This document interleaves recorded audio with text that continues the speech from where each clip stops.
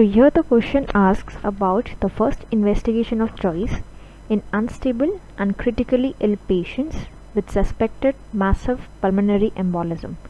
So the important points to note here is that the patient is unstable and critically ill, and we are suspecting pulmonary embolism.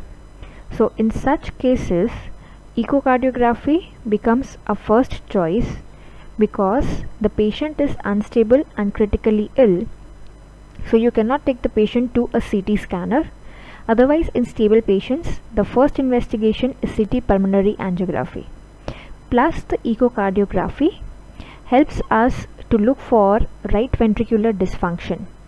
So if we look at the algorithm, if there's a patient with shock or hypertension that is unstable and CT angiography is not immediately available, then we do a echocardiography and look for RV overload.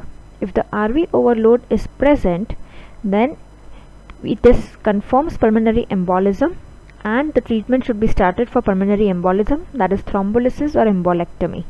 If there is no RV overload, then echocardiography helps us to look for other causes of hemodynamic instability like cardiac tamponade or valvular disease or something of that sort.